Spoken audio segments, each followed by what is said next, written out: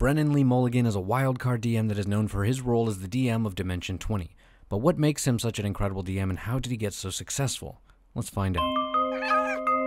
Dimension 20 is a show that popped up in 2018 and very quickly became an internet sensation with a fresh take on Dungeons and Dragons. Brennan Mulligan's style is fast and quirky. He can add a modern twist to a fantasy world or add a bit of magic to our own world. His twisted mind is capable of some of the wildest moments and is easily one of the reasons I was hooked from episode 1. He is also very laid back as a DM, allowing his players to craft the story, and he merely meets them halfway. And paired with that, he's very much one who uses the rule of cool. He's always saying yes to his players, allowing them their moments and putting the story above any rules. With that said, he is also a master storyteller. He creates intricate plots and mysteries and sets his players loose to unravel the twisted clues he leaves behind.